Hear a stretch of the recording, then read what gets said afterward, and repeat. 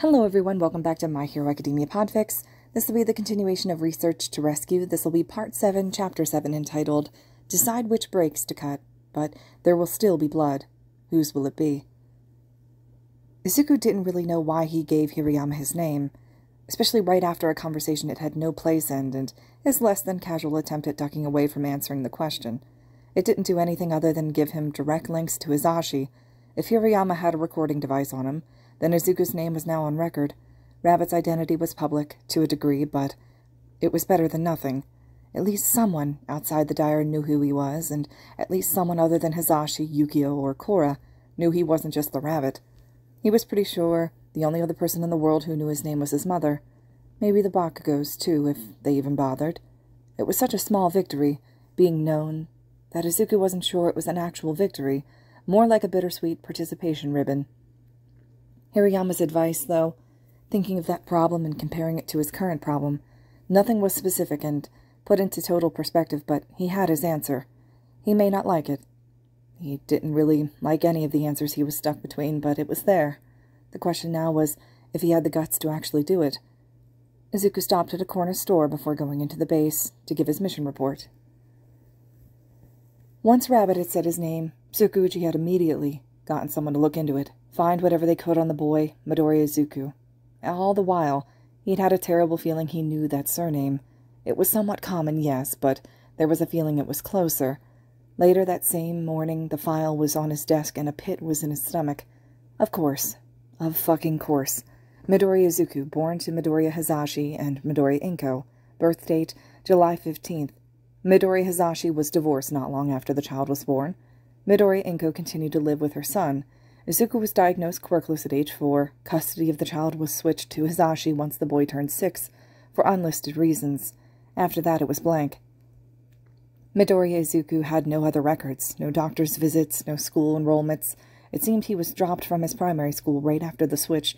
Not even a criminal record existed.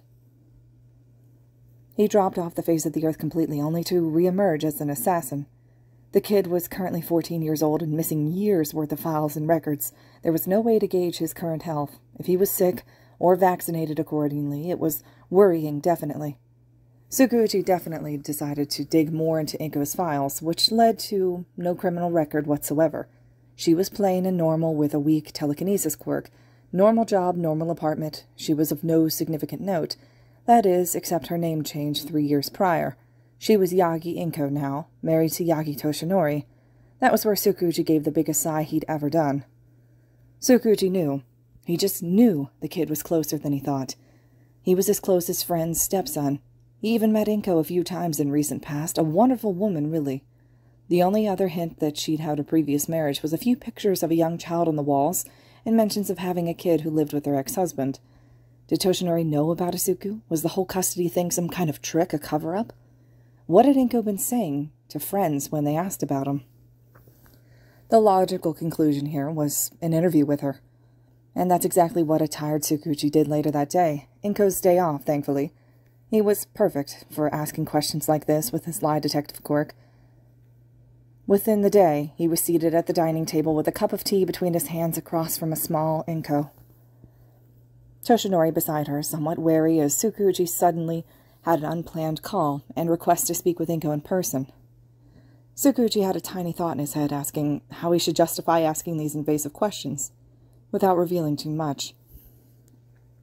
"Now, Masa," Toshinori started after a few minutes of casual talk, of the weather and work, "as much as we enjoy having you here, why so sudden a visit?" Tsukuji did his best to make his answering sigh sound unburdened. According to Inko's slightly worried expression, it didn't work as well as he hoped. "I've been working on an important case, revolving around some very dangerous people. Names have come up, and I needed to ask you, Inko, if you knew anything about them. If you wouldn't mind." Immediately, Inko's face filled with more worry and confusion than Tsukuji had ever seen her with before. She nodded and said a soft, "Of course."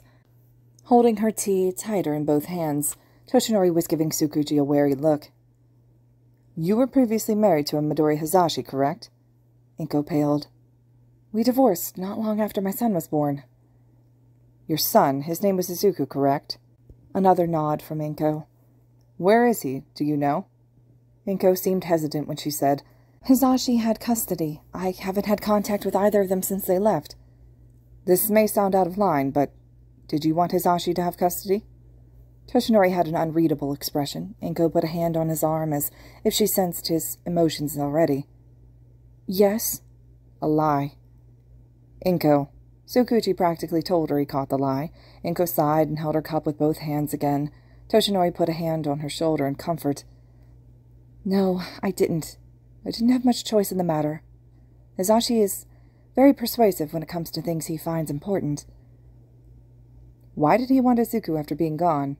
Now Tsukuchi was worried. The kid had given plenty of evidence something was wrong. Aizawa would be able to tell even more because he was actually there and could read expressions in body language. All Tsukuchi had were audio recordings. Inko took a few moments to think of an answer. She cast a look around the apartment and sighed after she had figured out what to say. Her eyes lingered on an oddly colored patch on the floor behind the couch, or she was looking for just a second longer than anything else. I don't know. Hisashi runs with his own ideas and doesn't let anything stop him. I could never talk him out of his plans and ideas. It makes him dangerous. He was dangerous to Izuku. Didn't like him for some odd reason he never explained. So I got a restraining order and divorced him to keep him safe. It was the truth. Then Inko looked directly at Tsukuchi right in the eyes. Is this about Izuku? She had a tone of hopefulness mixed in with dread, and Toshinori straightened slightly as Tsukuchi looked over at him and sighed again. He was doing that a lot these days. It is. Information is still new and very, very little. We're unable to disclose it. The case is still ongoing. We're currently trying to figure out more about him, the connection to the case, and his exact location. Is there anything you can tell us about him? Toshinori was the one to ask, while Inko seemed to be processing. Understandable. Tsukuchi had just admitted he knew vaguely where her son could be. Tsukuchi shook his head. All we can disclose is that he's in a very delicate situation, but he's alive. That's all I can say. Apologies. No, that's fine.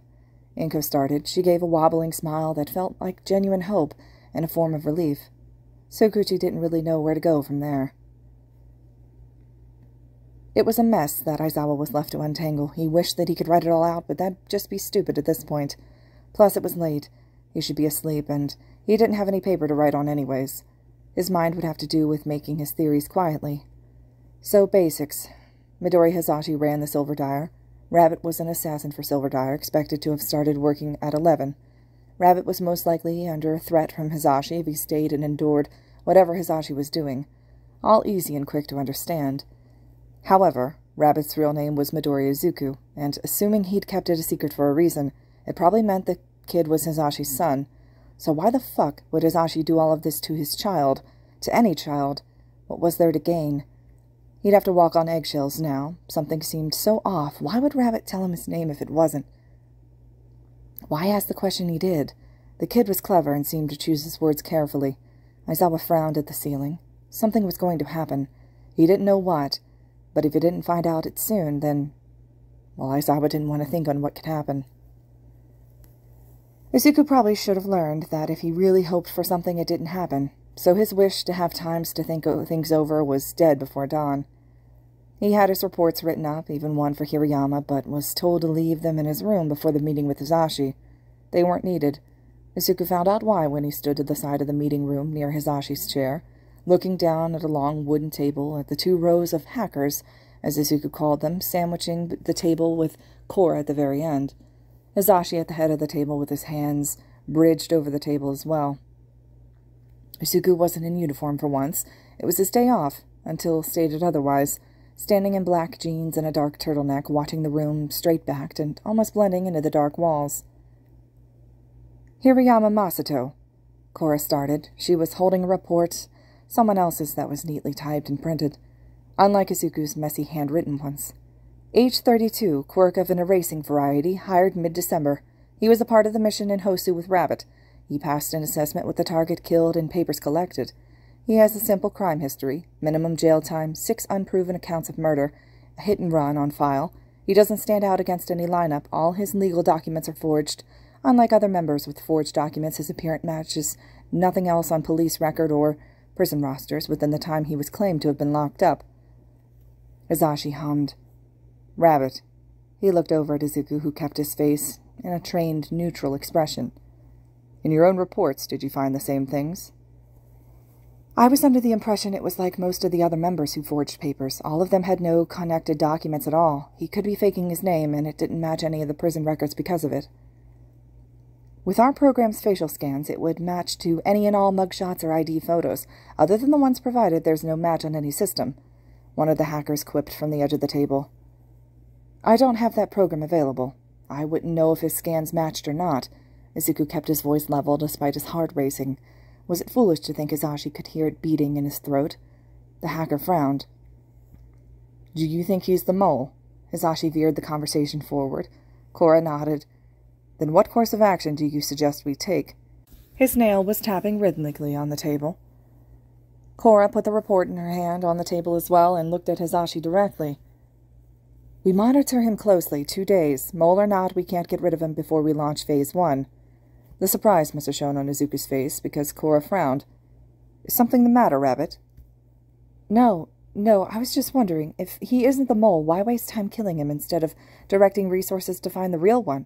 Especially with the current timetable being so specific, there's not really any time to waste on a fruitless task like this. It sets an example, Hisashi said before Korra could. Make the real mole know we're on their trail. They'll panic and scramble. It'd be easier, much easier to find where they hide when they do. Izuku nodded and kept quiet, watching Korra and Hisashi talk, the same circles he didn't want to hear. Yukio walked in to start discussion on something else, and Izuku was dismissed. He was quick to leave and go the direction of his room. He grabbed the 3 USB sticks from under his dresser where he stored them when he got home that night, grabbing his backpack, stuffing his dire notebooks inside, under his rabbit hoodie, and leaving with it secured on his shoulders. Izuku beelined for the labs, knowing the technical team would be away from the offices as they perfected last-minute weapon production for Phase 1. Now was the perfect time to put his shitty half-baked plan into action. If he disappeared, no one would really notice, was what he thought as he slipped into the first office and started to quietly go through the desks, searching for paper files for anything before he went for the computer, locating a USB drive and plugging it into the computer to look through it. His thoughts sounded pretty suicidal to any outside source. Hell, it sounded suicidal to him. If any respectable adult heard him even mutter such a phrase, he'd be thrown into counseling immediately. Izuku frowned. The USB was subject files. Izuku disconnected it and stuffed it in his backpack under the hoodie and kept looking, moving to the file cabinet. It was true, though. Izuku hadn't really existed since he was 6. Not on paper, at least. He had no relationships outside of the Dyer. Hirayama could be counted as the Dyer until Izuku could confirm he was a Racerhead, and no connections anywhere else. Well, maybe there was his mother, but Inka was already missing him. Maybe she even thought he was already dead. It didn't count. Izuku found 2 more USBs on weapon production and stashed them away before slipping into 2 more lab offices after, finding more specifics on the weapons and 3 maxed-out USBs on the quirk grafting. Then he went for Korra's. Once this information was turned into the heroes, the Dyer would find out not long after, a few hours at best until they realized something was stolen. They were good at that. He'd then be dragged back to the main base and executed the way all traitors were. 2 full days of torture, one if the crime was severe enough, marked as a traitor, any loved ones executed, and then finally killed however Hisashi saw fit, which depended on so many variables that one had a better chance of winning the lottery than being granted a merciful death. After that, Izuku never cared to learn what happened to corpses. That process was only one Izuku had heard happening and never actually seen.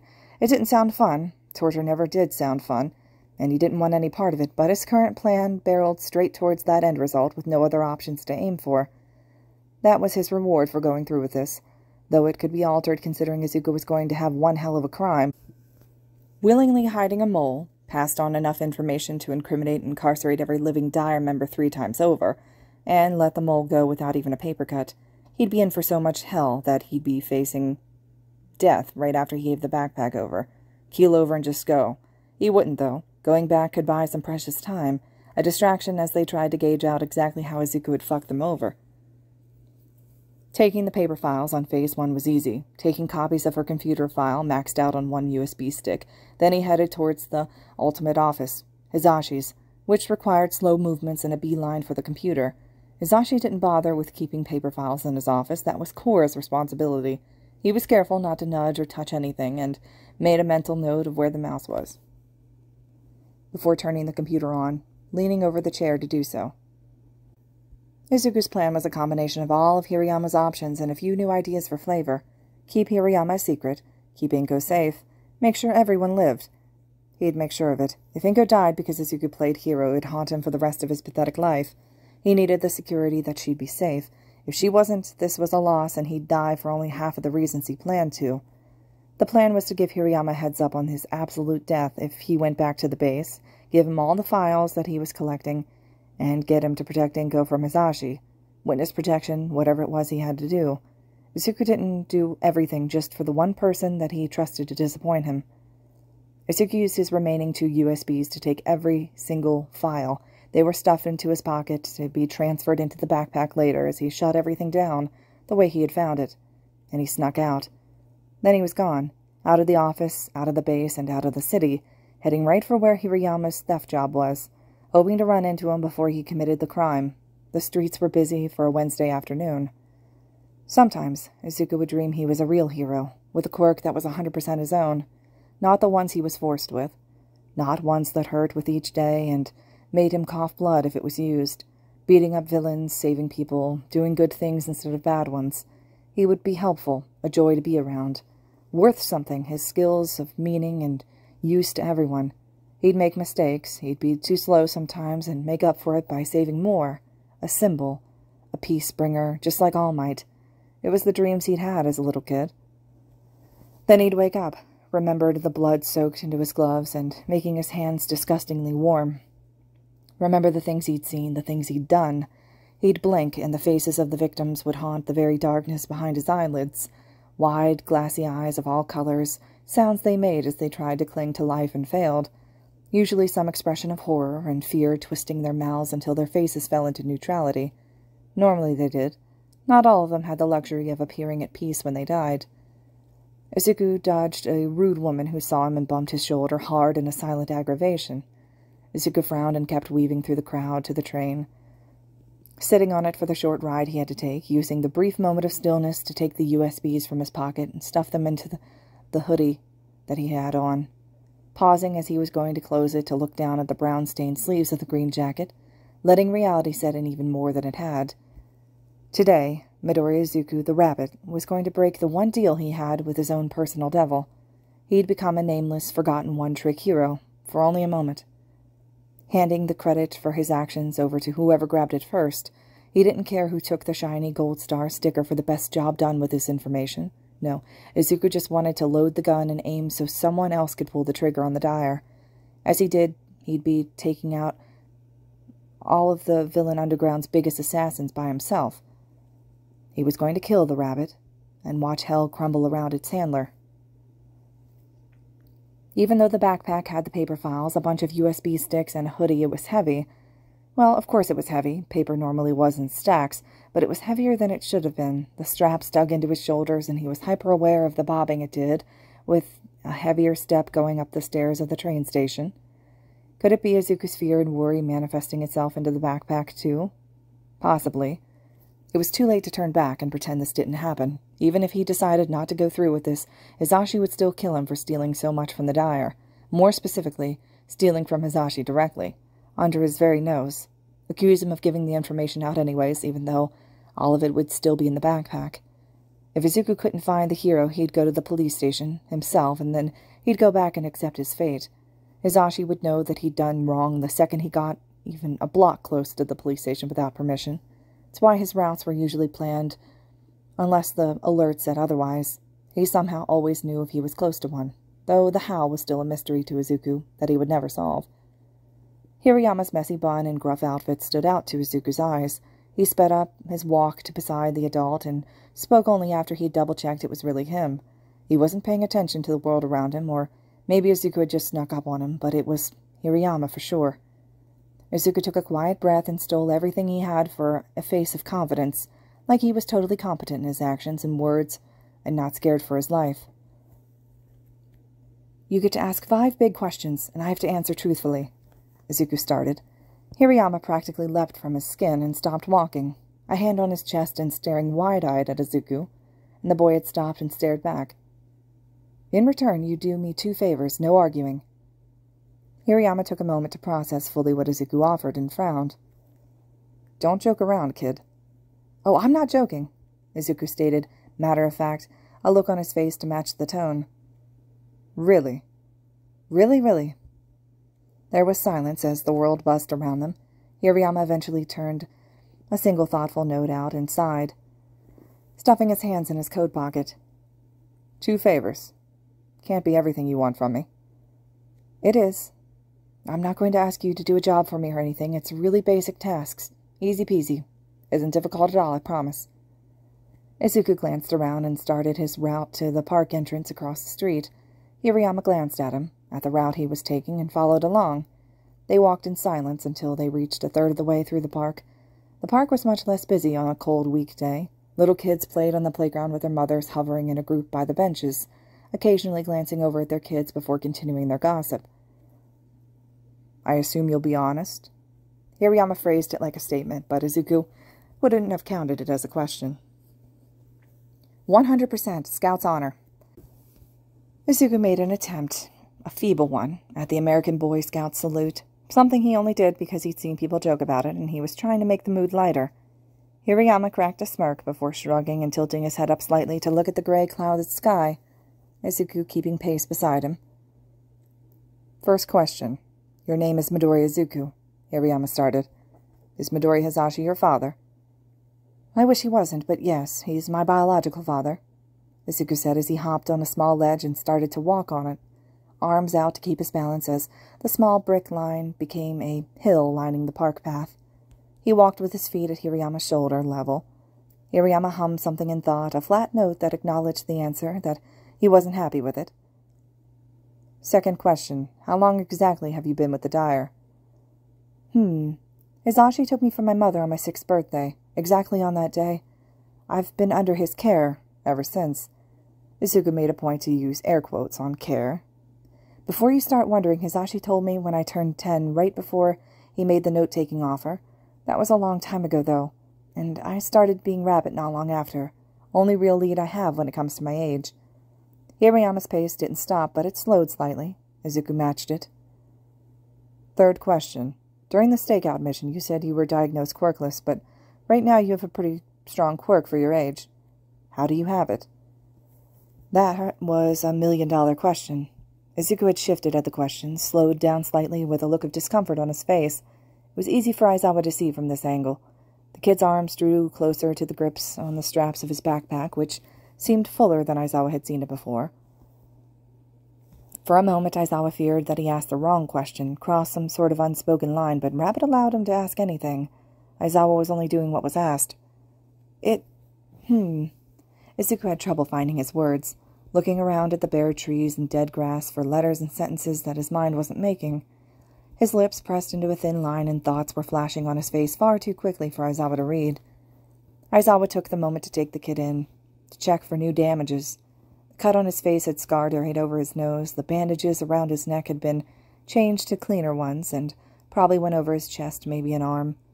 He didn't know the extent of this injury, for saving that kid, but it had been there since the stakeout.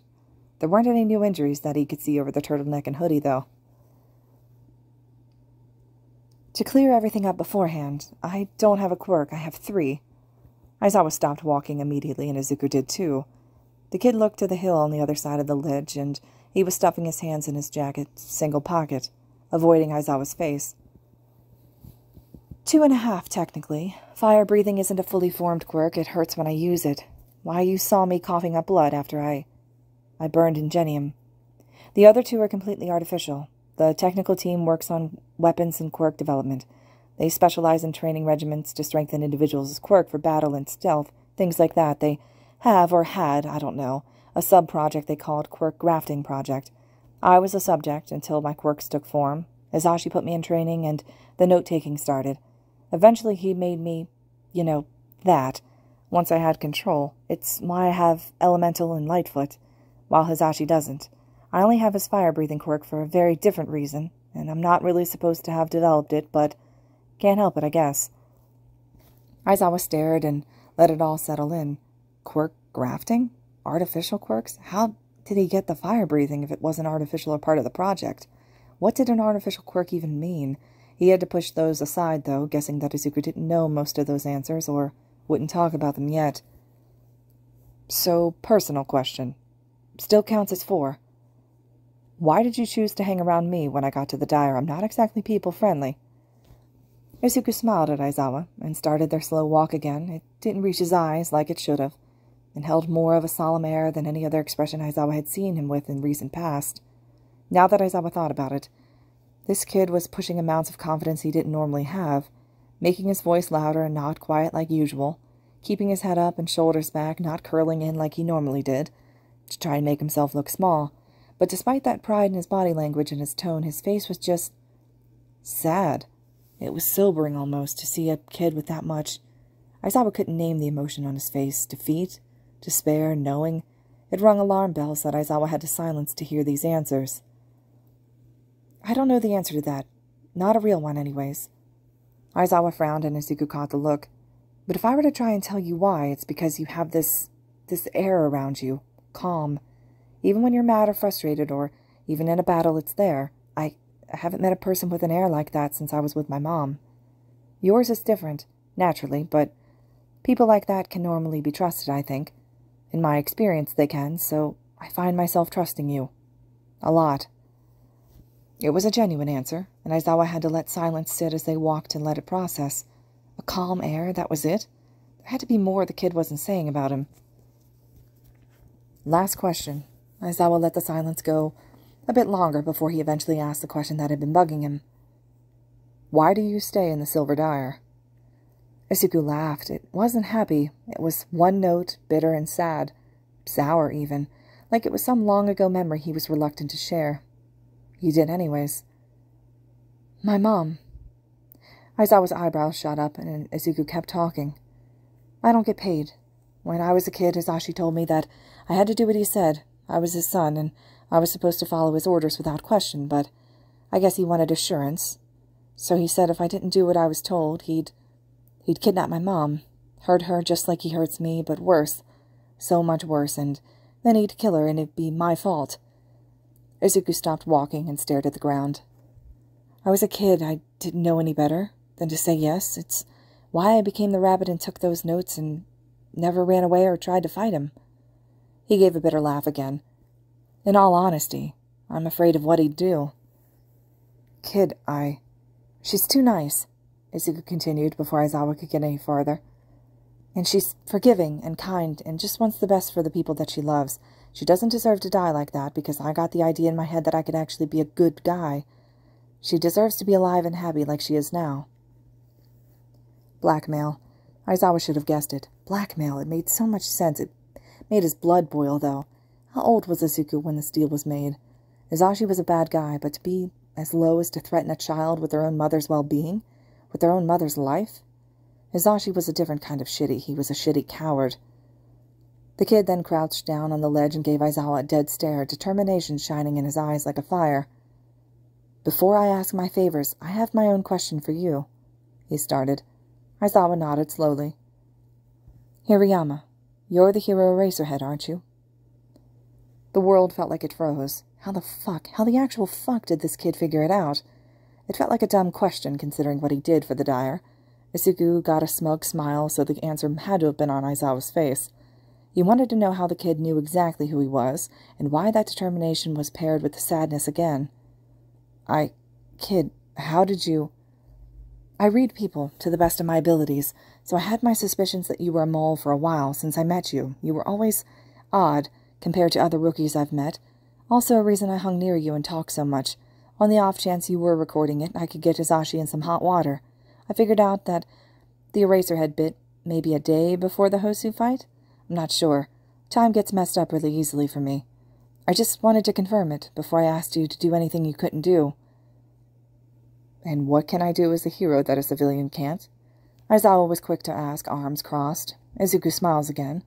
Aizawa has just confirmed the kid was correct, but it didn't feel like that mattered anymore. Izuku was planning something else with the information he had, and Aizawa would be lying if he said he wasn't curious. Hisashi was onto you being a mole, you know, had us all dig into your files and everything. Cora made a good case this morning to prove you were, They were going to monitor you and then kill you right before Phase 1 launched. I know the price for being a mole or a traitor. It isn't pretty, and I'd rather you not pay it. I was at odds at what to do about it. Let him kill you or... So I asked you for advice. You gave me an answer. I just changed it a bit. Gave you an answer? Aizawa laughed. It wasn't a happy laugh. It was a disbelieving one, like he used when Shinso was a kid and did something wrong. Like a drop of paint on a cat by accident, only this time he was more stern. We talked about the trolley problem. You said nothing of any of this. So I have a couple of favors, and you can't waste any time fighting me on them. Kid. Aizawa started, and Izuku silenced him by slipping his backpack off and shoving it into Aizawa's chest. Aizawa instinctively grabbed it in both hands, and Izuku grinned. The look still so fucking sad, as he stood up completely and put his hands in his pockets. Take that to the heroes and stop him. What? Stop him. Hizashi. He launches Phase 1 on Saturday, and I don't want it to happen. A lot of people will be hurt. How will a backpack... My official jobs for the Dire were to be Rabbit and analyze the heroes, quirks, informations, fighting styles, how to defeat them in combat, anything a villain might need in order to defeat a hero. It started because Hizashi caught me taking notes on the technical team. Just because he had made note-taking on heroes doesn't mean I stopped doing it for villains. Izuku barked, a laugh again. There was still no genuine sound to it, though. It's one of the only things I ever went behind his back about. Not sure how I even kept them hidden so long, considering how often the asshole had my room checked. It's Dire info. Member info, villains on TV plans, layouts, a gauge for how many people are in the holding block, as much info as I could gather, and... Izuku shifted. After I got off the train, I bought some USB sticks. Actually, bought is the wrong word. Honestly, I stole them. I didn't have money to buy shit. I was still on the fence about the whole idea, but he announced that you'd be killed, so I stole files. Paper files, USB sticks, electronic files, anything I could get my hands on. Info on subjects, Phase 1 and 2, the tech team. You know why they left the USB sticks lying in locked drawers? A lot of them. For, as smart as they really are a bunch of idiots. Aizawa frowned. Izuku smiled, this one a genuinely pleading smile. No tricks. No lies. It's all there. I just want you to destroy the Dire, Eraserhead. Take Hizashi's plans and stop them before he gets a chance to launch. It happened Saturday, so you best hurry. Izuku held his arms out in a wide gesture and kept speaking. Bring the whole goddamn empire crashing around his ears and put every last one of those shitty Dire members and thugs behind bars. Save all those that they kidnapped and bring the Silver Rain to a final end. Why? His question was stupid. Of course, Izuku would hate Silver Dire, but wasn't it all he had? He was a part of that mess. A very big part of it. He'd be jailed, too, unless Aizawa could convince Tsukuyoshi to look for loopholes. Now that was an idea. Izuku dropped his arms and raised an eyebrow at Aizawa. Didn't I make it clear? I hate the Dire. I despise it with everything I have. I'm only staying there to protect my mom. If she wasn't in danger, I would have left years ago, before any of this rabbit shit even started. I mean... Izuku lifted his hands in a vague gesture and dropped it so they hit the side of his jeans. Well, I've been in an underground bunker for how many years? I wasn't allowed outside until my first time in a group outing with Yukio.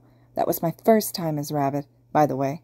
That was a while after Hizashi told me I was 10. I've been with the Dire since I was 6. If I liked it there, I'd have been insane. Izuku crouched down to be more level with Aizawa. Hizashi's a monster. Everything he does is because he wants power. He wants to be a source of suffering and pain for people. He wants to see them squirm and die at his hands. I hate him, more than I hate anything else in the world. Izuku kept eye contact with Aizawa as he spoke. The pit in Aizawa's chest grew deeper the more the kid talked about this. There's only 2 things in this world that I want. Izuku held up one finger. Midori Hizashi to be put in a place where he can't hurt anyone ever again. He held up a second finger. And my mother's guaranteed safety. The kid dropped the numbers as he stood up again. This is where my second favor comes in. Aizawa was hesitating when he nodded. This was a switch from the kid he knew. This one had a louder voice. It sounded like he was forcing it to be louder than his usual quiet, and spoke clearly, with an unseen confidence Aizawa wasn't sure was really genuine. Despite this, he wanted to hear this request. I was told to never tell anyone, hero or otherwise, about the deal I made to protect my mom. It's why I panicked when All Might signed my book, or when Kamui Woods had talked to me after I inserted myself into the sludge villain problem a while ago. It's why Hizashi gets so upset when he finds out I'm close to one, in a fight or otherwise. He doesn't want me to go crying. Or he doesn't want me to be captured and rat out the sack of shit that he is, but I need this from you." "Need what?" Aizawa's answer was flat, unlike his currently wild emotions. Izuku's sad, pleading smile was back again. "Protect my mom for me." "For you?" "I'm not following Hisashi's orders anymore. That much is obvious, because I told you to ask me questions and I gave you so much info here. I know that I can't do what he says once I started to steal the files. I made my choice. I can't defy him, pay the price, and protect her at the same time.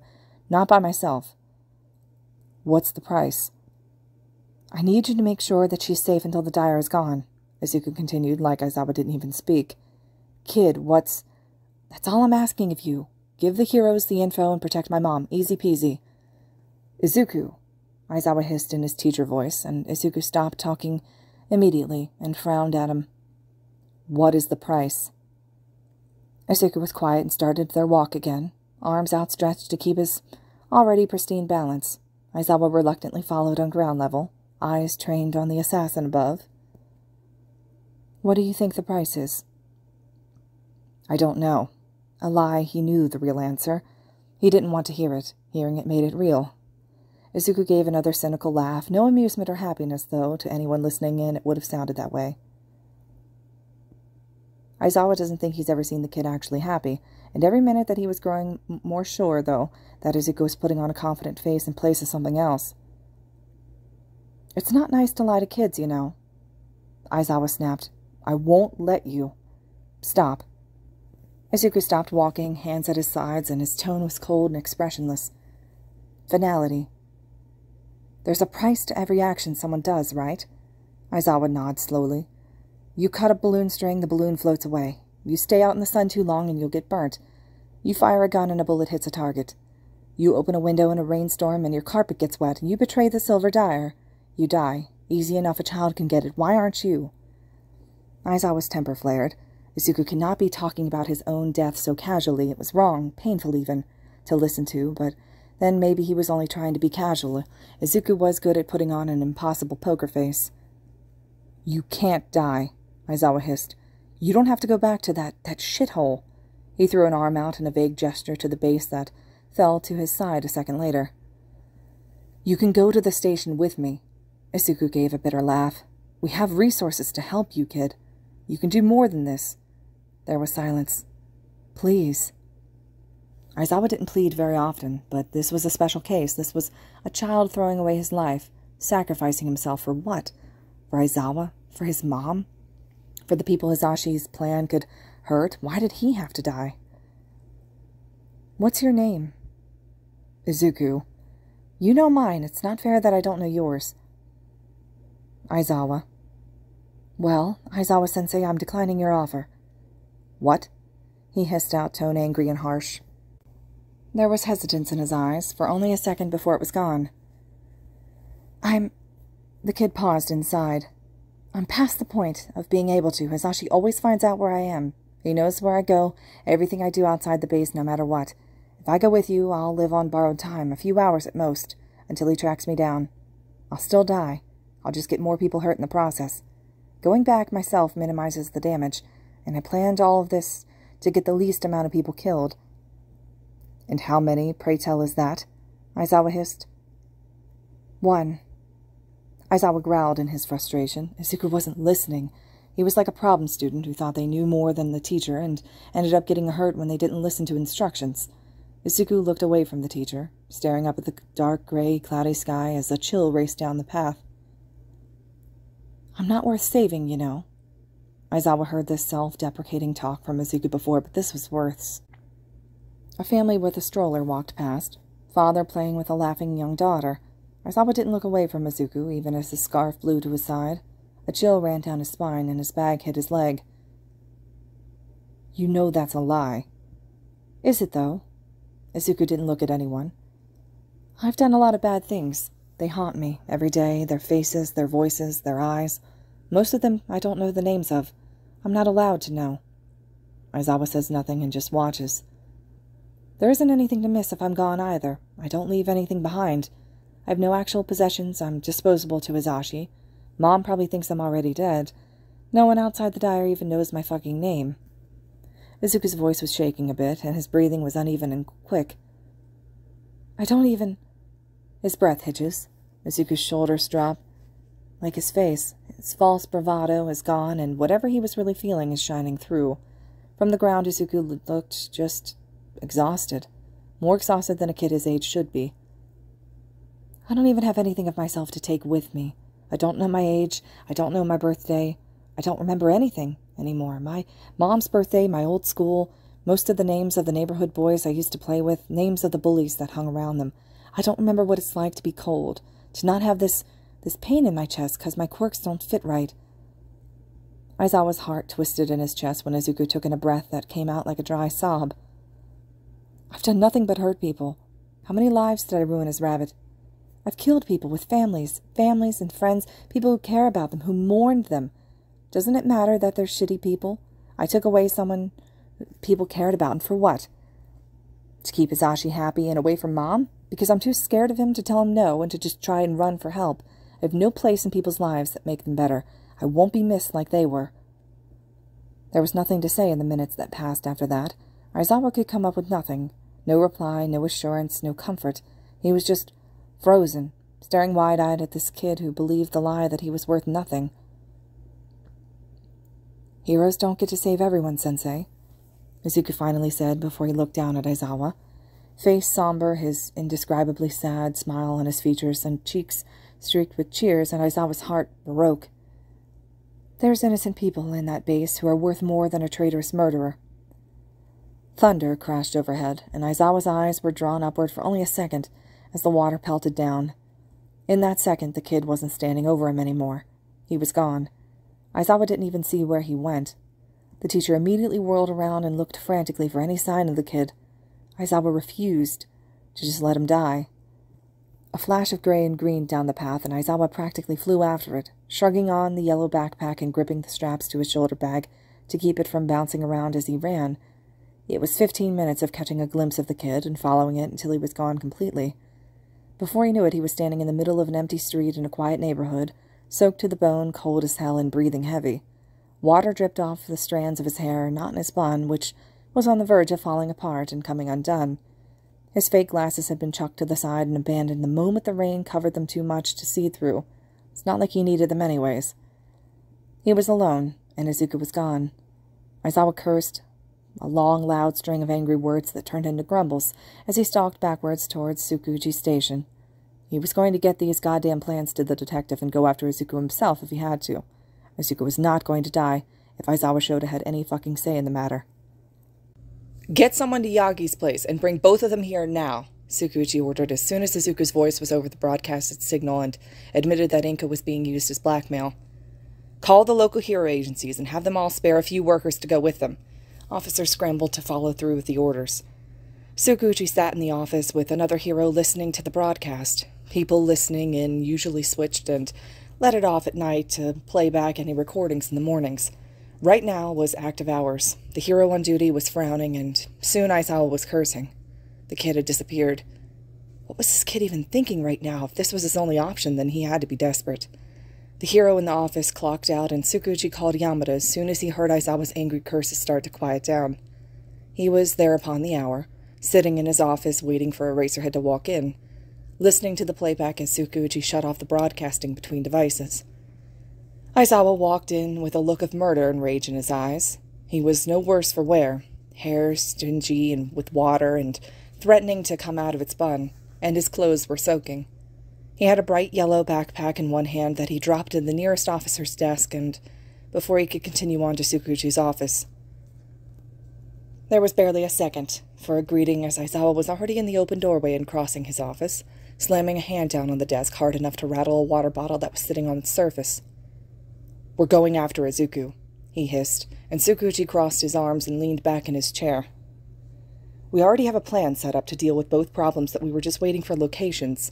A raid of the bases is going to launch once this Phase 1 business is dealt with entirely. A team was sent out a while ago to get a few heroes and gather Yagi.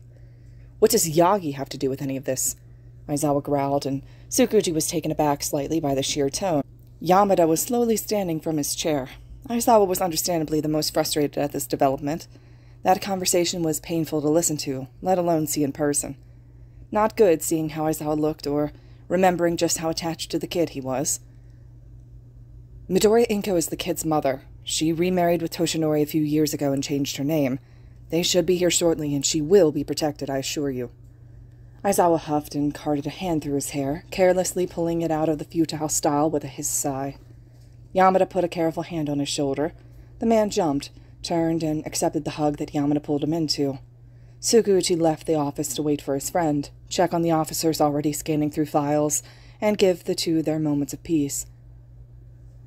Izuku was greeted outside the elevator when it stopped on the 4th floor. 2 men stepped inside, blocked the door, one with a hardening quirk, and the other with some kind of strength quirk, if his broadened shoulders and his arms had any hint. One of them pressed the button to the 5th floor, and the doors closed and they went down. The other guy half turned to Izuku and glared him down. Izuku matched with a neutral face. He knew this was his warm greeting party. Hizashi wasn't an entire idiot. The doors opened after the elevator jolted to a stop. Izuku had no time to duck out and bolt for the elevator on the other side of the complex. If he tried, he could do it. He could face Hizashi first and maybe get a good kick in before he died. He knew these halls better than anyone. His arms were seized, one by each man, and he was dragged out the elevator. Izuku dug his heels into the ground to try to keep them from moving him forward. "Let me go!" he hissed with a plume of smoke to follow. He could accept that he had walked into death when he came back, but he at least wanted to walk himself into it instead of being dragged with like a human trash bag. Halfway down the hall, Izuku spotted Yukio leaning on the wall, tossing a tiny black thing up and down in one hand. The tiny thing was a thin black rectangle, and what looked like prongs sticking out of one of the flat faces. Her eyes locked on Izuku once the men stopped walking, holding him a solid inch off of the ground by his arms like he was some middle knot in a tug-of-war rope. Yukio walked up to them, threateningly slow, with her tail switching from side to side and her heels clicking. She looked more like an angry cat than she did a lizard. In a fluid motion, she had tossed the box up, caught it with her palm, prongs up, and jammed it into the side of Izuku's neck. He gagged, choked. Something was stabbed into his neck, and he couldn't claw and remove it with his arms restrained. "You'll be the first for our contact suppressant," Yukio hissed before turning on her heel and walking off, the men following along behind her. Izuku's smoke was getting darker in color, yet less and less came with each breath. He could feel the ache in his chest subsiding, leaving his feeling cold for the first time in a long time. There was an ache in his bones without elemental stress. He was able to feel the removed weight Lightfoot caused. The change in pain level made him panic more. His smoke was all but gone in minutes. He tried to pull at the air around his fingers, change the pressure, push anyone aside, make a breeze, anything.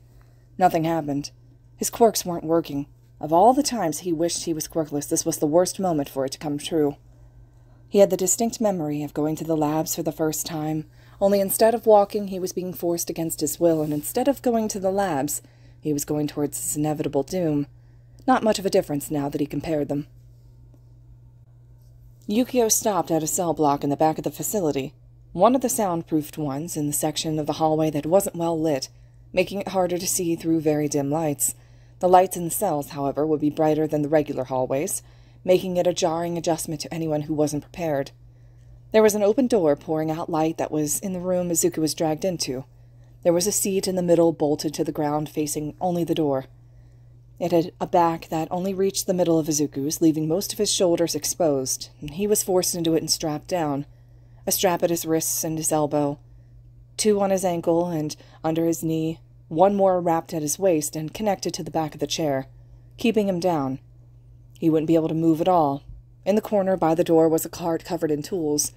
What kind? Izuku didn't know, and he couldn't see that well. It couldn't be good, though.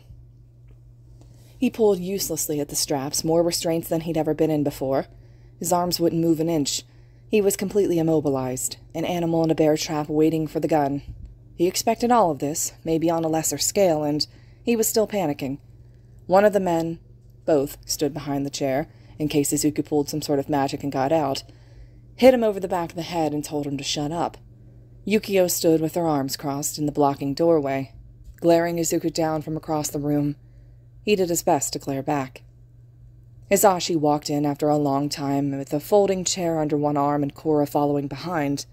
The chair was set up in front of Izuku and Hisashi took the seat, legs crossed like he was making a business deal, and a hand out to silently ask for something. Korra dropped a long rectangular box covered in buttons onto his hand. He moved it between his hands and said nothing as he looked the box over. He set the box in his lap after a moment, and finally looked up at Izuku, a smile on his face, the type of smile that looked cheeky and inviting to anyone who didn't know who this was. The anger, disgust, and well-managed rage hidden behind it had Izuku frozen in his own terror. "Izuku, my son, how are you? I haven't seen you since this morning. How was your day gone?"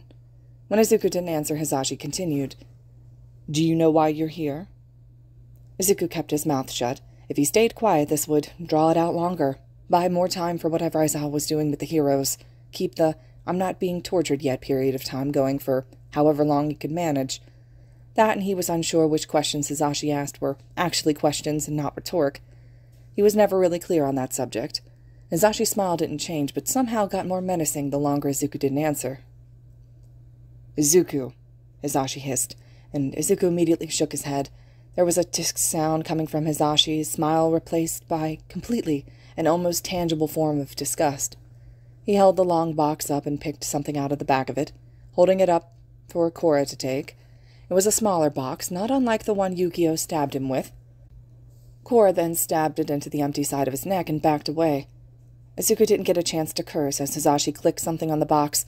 His body seized and his jaw tightened.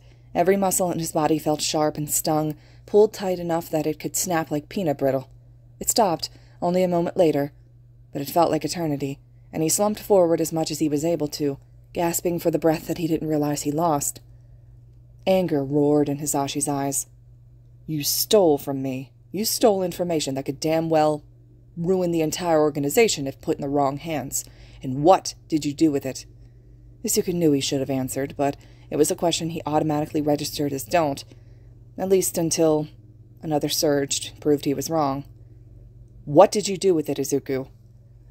Izuku's throat was dry, and it hurt to even speak with, but he rasped out a simple, "Gave it away."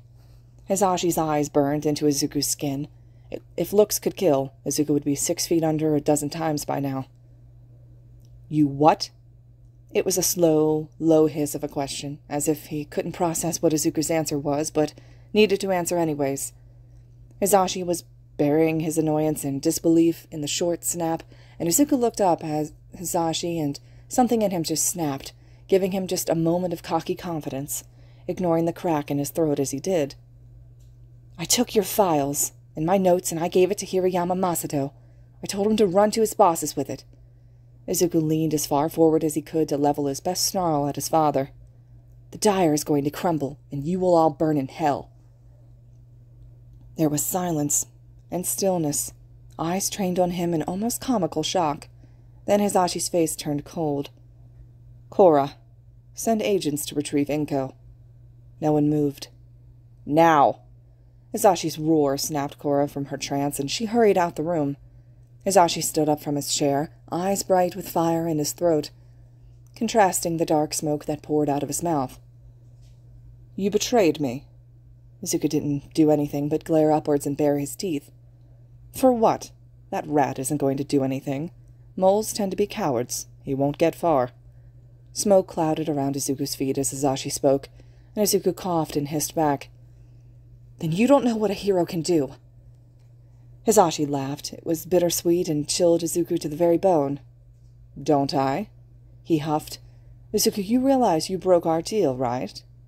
Hisashi's breath was hot as he leaned down and put a hand on Izuku's shoulder, eyes level. In a second that hand was gripping his hair and pulling upwards. The only thing keeping Izuku in the chair was the unforgiving restraints which dug into his skin. Hisashi had a snarl on his face. It wasn't the first time Izuku had seen him angry enough to be physical, but it was the first time it was solely turned to him. "You've just made the biggest mistake of your useless life. I don't care how much time those idiots put into your development or how successful your tests were. I don't care for your talents or a rank as a killer. You've become worthless to everyone." Fire shot past the left side of his neck, just under the pinch of the shocking box, burning the bandages and the scar that was already there, making it roar with a new wave of pain. It felt warm. His neck was growing increasingly warm. Was it bleeding? Nothing new, Izuku hissed out anyways, and Hisashi barked a laugh again, and Izuku got his hair pulled even more, making him hiss. Here's what I'm going to do, son, Hisashi started, standing up straight but not letting go. Yukio will keep you company, while I'm going to go greet your mother, and I'm going to hurt her. I will drag her in here at the very end and make you watch as I kill her. I'll make you wish you were dead once she's gone. We'll play this like every other traitor has. When it comes time for you to die, I'll make you regret every single moment of your disgusting existence. Am I understood? Izuku narrowed his eyes and hissed, I'd like to see you fucking try and hurt her, you fucking bastard. And fire bloomed over Izuku's chest. The front of his hoodie and his turtleneck were gone, skin burning in their place. Hisashi let his hair go as Izuku screeched. Huffing smoke, he turned on his heel and stalked out of the room, proactively slamming the electric box into Yukio's chest before leaving, shouting something Izuku didn't hear as he walked away from the cell in an angry rage. Yukio stared after him for a moment, before looking directly at Izuku, who was breathing heavy and staring her down. A rage burned behind her eyes as she waved her hand for the two men to leave. They hurried out of the room and let the doors close behind them. Yukio didn't smile. The only time Izuku had ever seen her even crack a smirk was while she was fighting, inflicting as much pain as possible until her target was dead, and she moved to the next task or execution. Even her smirk was terrifying. Right now, Yukio had a smile as wide as the Cheshire Cat and 3 times more scathing. All right, everyone, this concludes Chapter 7 of Research to Rescue. Chapter 8 will be next, and as always, thank you all so much for listening.